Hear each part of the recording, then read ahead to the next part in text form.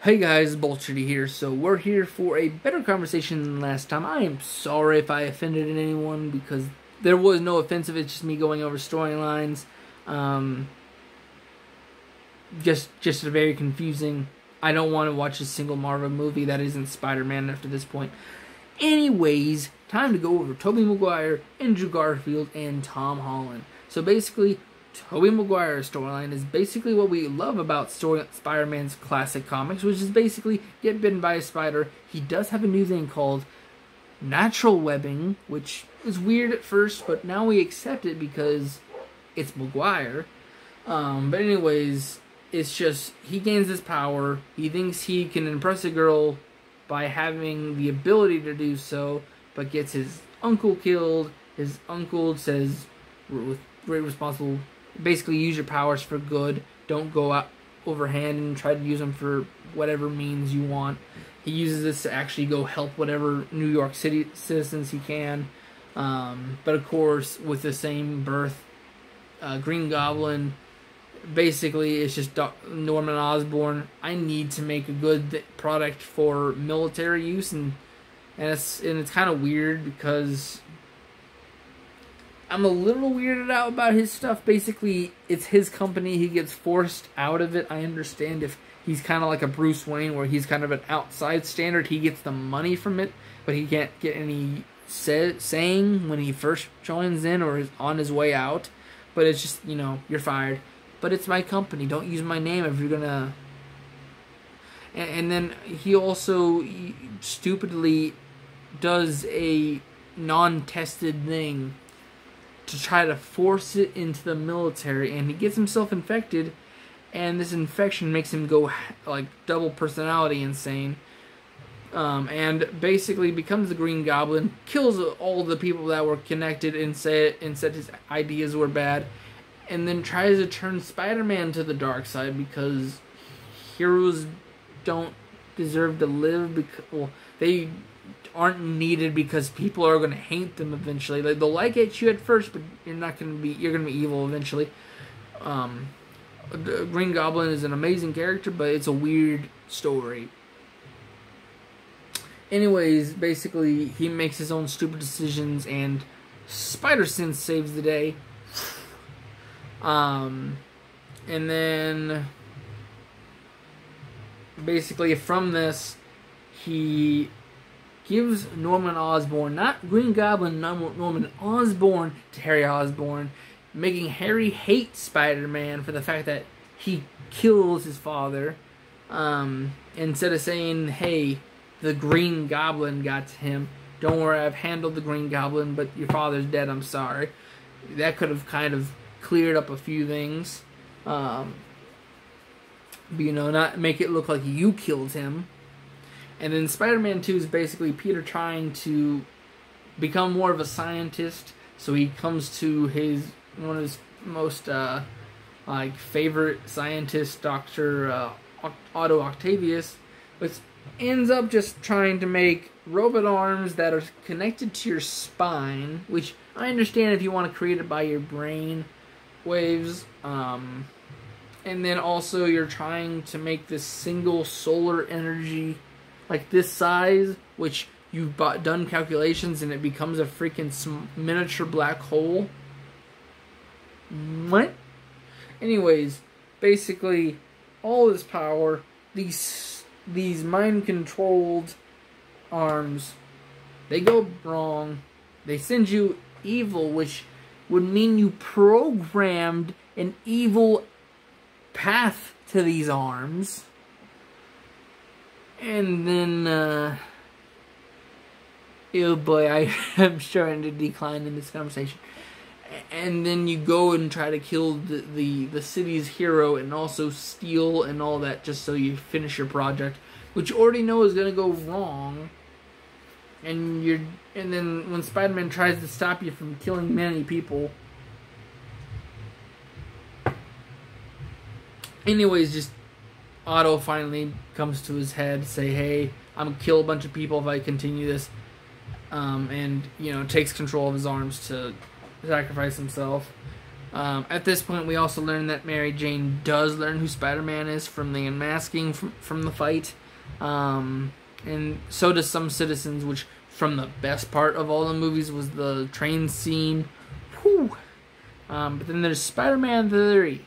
Sorry for people who really thought this was going to be one of those without it. But it is necessary to understand his thing. He is a... Basically, if you go into DC, there's the Gold Age, which is the more serious but yet lighthearted. Then you have Silver Age, which is the super lighthearted. And then you have Bronze Age, which is do whatever the heck you want. Well, I should know Bronze Age is starting to do what you want, but there were controls. And then there was Modern Age, which is do whatever the heck you want. The main Spider-Man trilogy is like probably a mixture of Silver Age and Gold Age of DC Comics, which is basically just there is death, but there's funny things like the Silver Age did for you. And then Spider-Man 3 is basically supposed to be a confusion between the two. And then also, if you don't know about the story, it's basically Venom was not supposed to be a part of the movie. The creator, Sam Raimi, didn't really care about the character of Venom, and he only wanted to introduce characters he actually cared about. But because the studio was like, this is a very popular character, I want it in my next film, and that's what ruined the movie. And that's ruined our chances for Spider-Man 4. But anyways, basically Harry Osborn is so pissed at Spider-Man at this point, he becomes Goblin himself, tries to hunt and kill down his best friend, that he does learn later on that Spider-Man is his best friend. And then he kind of goes, I don't know what to do, in confusion. And then his butler explains to him that it was Norman's own doing that killed him. Like I said, Spider-Man could have said, hey, Green Goblin, got you your father. Could have cleared a few things up. But anyways, we also have Sandman, which is basically just an escaped convict, who actually turns into be the killer of Uncle Ben. Weird connection, but kind of like Joe Chill. Or actually, no, it would be kind of like the Joker. You turn this famous villain of Spider-Man, and you turn him into the killer that started it. But anyways, he basically is just a robber that tried to pay for his daughter's surgeries and medical condition. But of course, he is the person who actually went on the run is the one that gets kind of, spotted at first. But the one who pulled the trigger was Sandman. Sandman is basically trying to escape back to his daughter, but he falls into a testing facility for sand, which all it does is mutate him into sand and allow him to make structures out of sand.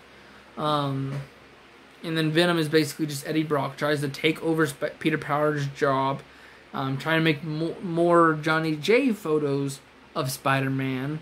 Also trying to make Peter look bad. But basically Spider-Man runs into the alien symbiote. He knows it's starting to take over his personality, because he starts actually knocking around the people he loves, and then he takes it off by the bell, saved by the bell, and the Venom is born because Eddie Brock's right underneath it. And basically they're just like, I hate Peter Parker and I hate Spider-Man. Let's go for him. And then it's just like they all three try to kill him. But like I said, Harry gets over the fact after it's explained how his father died, and it's a huge battle that ends in Harry's death, Eddie Brock's probable death, and then Sandman dusting away like Endgame to find his daughter and spend time with her. But I guess eventually Sam Raimi did release that he would eventually run into Spider-Man, but he would go out, he'd become rageful, and it would end his death. So that explains his part in Spider-Man No Way Home. But anyways, to go over a miniature storyline, there is the Mary Jane X Spider-Man. During the first film, it's kind of like, I like you, but yet I have other interests. Same with Spider-Man 2. There were other interests, but yet they kind of started going towards each other. Third, you're not wanting to be a part of my life like I want someone to, so I'm going to run to your best friend, who then starts screwing with me, so I leave him for you. And I believe there's also Johnny Jameson, I forgot, Jameson's son, who came back from space exploration that brings the alien symbiote in the first place, and she runs away from that, like gets cold feet, and then goes to Peter, asks to get, start a relationship, maybe get married. Peter runs away from it because he knows he might get her killed. And in No Way Home does show that they eventually found a way to make it work. And then we have Andrew Garfield, same situation, moody teenager this time though, and he basically says, I don't like you because you're not my real parents. I'm gonna disrespect you. And basically that turns into Uncle Ben's death.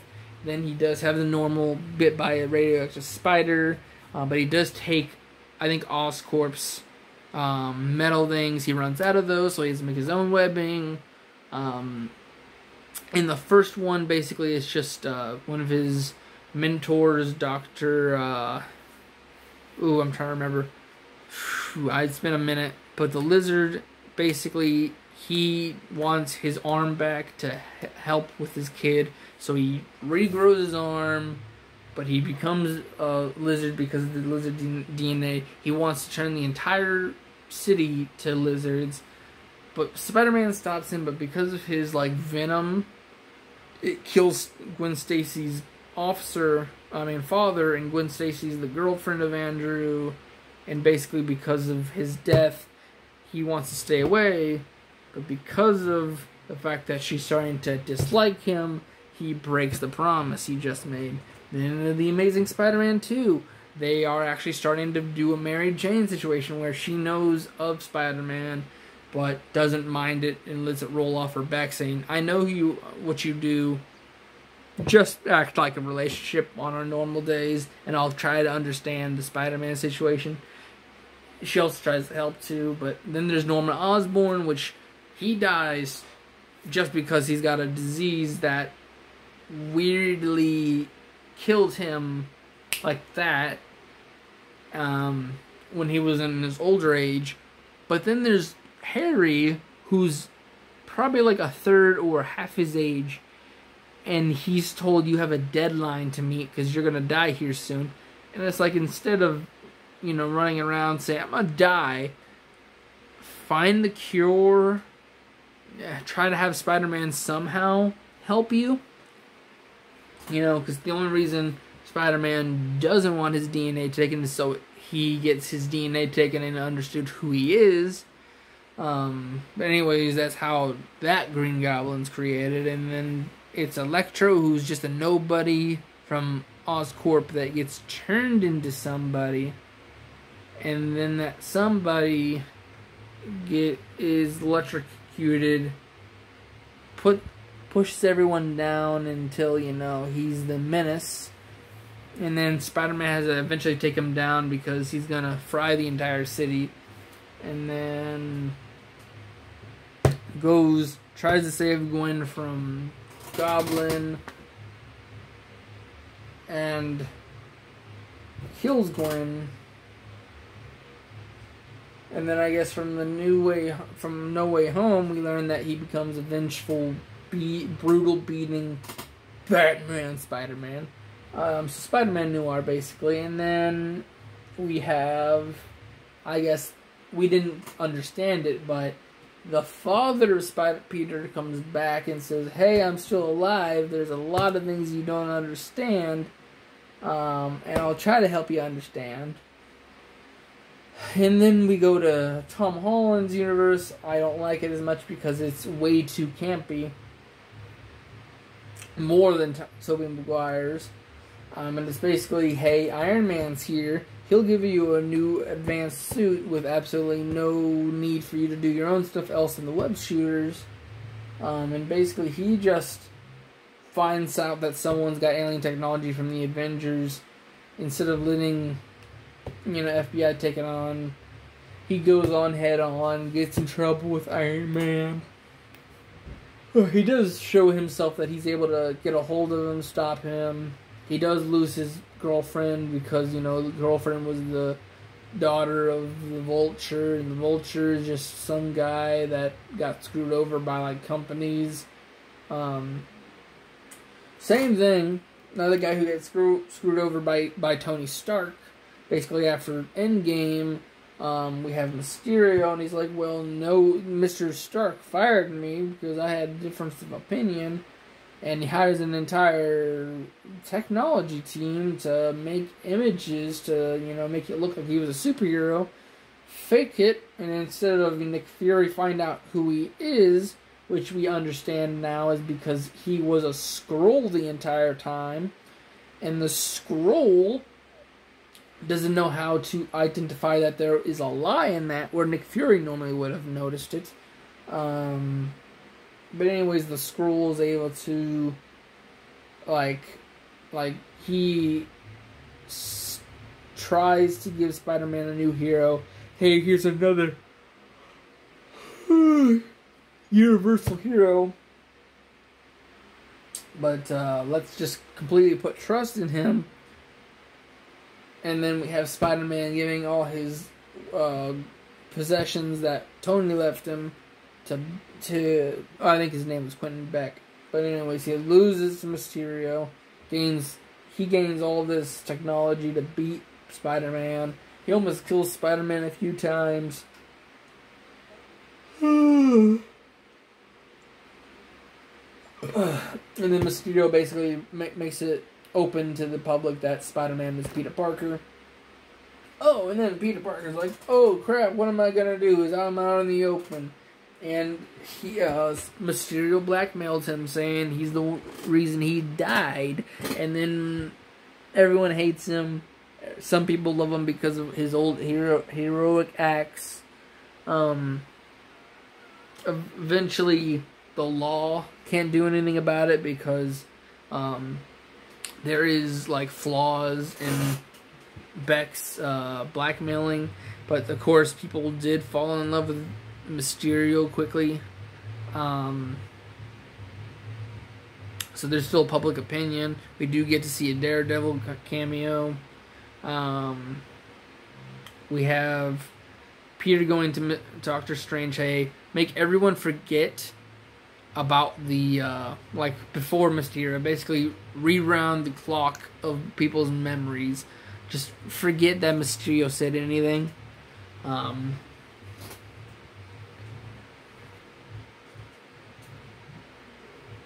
And instead of, I would have rephrased it as, hey, make it to where Mysterio never said anything. Instead of make everyone forget who I am. Well, like the Spider-Man identity. And it's like, okay, so now you have to change the spell constantly to figure out who you actually care about to actually know about it. Which I'm not going to lie, I really wished he would have left Aunt May out of it, stop worrying her. And then trying to think. It screws it up. He screws up the spell, brings in the old villains. They all get mad at PETA. I'm sorry. And then Peter has to try to cure them all. But of course, then he gets mad that Green Goblin kills Aunt May. Then, he wants to kill Green Goblin. Then we have both Maguire and Andrew Spider-Man coming in. Wise age to tell the tale of them never trying to actually kill someone. Which is like, okay, so Spider-Man, old Maguire Spider-Man, killed the person who killed Uncle Ben. He technically Spider-Sensed out of the way of both, well, of Green Goblin. He guilt tripped Dr. Octopus, and he technically fully on killed Venom, and then, well, Eddie Brock, and then for Sandman, we don't know the details of how he died, so he may have killed Sandman. And then for Andrew, Lizard is still alive. Electro died. Oh god, come on. It was weird that the Green Goblin, well, that Goblin wasn't brought back. You know, a father-son combo would have been nice. Or, yeah. That Goblin would have been best to bring back, you know, the insane of the two. And then, trying to think. He kills May, they all team up, get him cornered, try to cure them all. Then, you know, Green Goblin tries to guilt trip Tom, but Tom's able to, well, Maguire stops him, but he gets backstabbed, and he doesn't die, but he gets injured. They all get sent back home by Strange, but Strange has to remove everyone's memory of Peter, which somehow one person existence repairs all the universe's stitching, and then he lives his life. He's able to apply for his, I think his GED, then go to college. He meets up with MJ and the man in the chair. He's the man in the chair. But they go to college without him into MIT, and then he has to make his own costume, which is a lot better than his other three. I'm not gonna lie. I never liked the advanced suits, but his new suit, oh yes! And that's basically it for the trilogy. So you have a bunch of random bullcrap that has the hero win. Then you have one where the hero isn't so, like, I'm gonna save lives, but he still, you know, does what he's supposed to try to protect most people, but he still has teenage angst. Then we have Tom Holland, which is, I have superpowers, Mr. Stark. I can do this. And basically, he tries to be a superhero, but he kind of overjumps it because he may have powers, but he doesn't learn anything. He learns the ways of what a hero does and how its life does because of Tony's death. He also learns there's consequences when Tony takes his suit away. Then he learns from Doctor Strange from Mysterio to trust absolutely no one with his identity or with anything that he holds dear. Then it comes to his mainstream, which is basically just, I have to literally let no one know who I am, period, if I care about them. And yeah, it's fun. It's fun. And I'm not gonna lie, I can see Peter, like, now that he has his own personal time, he can jump through that GED real quick. That way he just comes right back up to where he's supposed to. And MIT, even if Ned, that's his name, Ned and MJ get a good ways ahead of him, he can take extra freaking classes to catch up with them. He'll basically be in the same year as them as soon as he gets the chance to go into MIT. And the fact that he's a genius, they're going to accept him. So, he didn't lose anything. He just has to rebuild his entire identity. I'm a smart boy that might be a little late to things because I have a superhero identity, by the way. And I care about my people, and has to restart his new identity, which is kind of weird because you have to make a new thing. Because now you can't really say he's going to meet anyone because there's no connections. He's technically not an Avenger. Unless they do remember, I think they remember Spider-Man's objective. So they probably know he's an Avenger. But they're going to sought after him for just being an Avenger. where, you know, he may be called in for Avenger level stuff, but I feel like they're not going to hunt him down to be like, hey, we need you for this mission, because he's a street level hero. And then it's just, after that, who are you going to make? Because you have both Aunt and Uncle dead, you have his mentors dead, or not understanding of him. And then it's also weird how they can't, you know, they don't make a family connection. They don't have a family tree of Peter. And it's kind of weird. It's like they said that he's kind of covered in all the images he's in. Like, he's there, but it's just his face is blocked out. And it's kind of like... So what? So what you're saying is, we're just gonna forget the connections we can't, like, I'm betting he probably does still exist in like a family tree, so they do know who he is, like his identity, his government identity is still there. But it's just like no one has any memories of him. That's probably what it is. So it's just there's no documents, like his face is all erased, that way they can't look at it and be like, who's that kid who's like not even in the image. And it's just all over the place. Yeah, it's kind of very weird for it, because it's like, you don't have an Oscorp, which means there is no Harry Osborn or Norman Osborn. They laugh at Otto Octavius, so there's no mentor role for him. I feel like if they do, he's going to laugh at Otto Octavius again. But anyways, it's kind of like you have no relationships for Spidey at this point. What are you going to do with Spidey now? But anyways, we're like I'm super tired. I got most of the stuff basically done. So I'll see you guys in the next video. Bye-bye.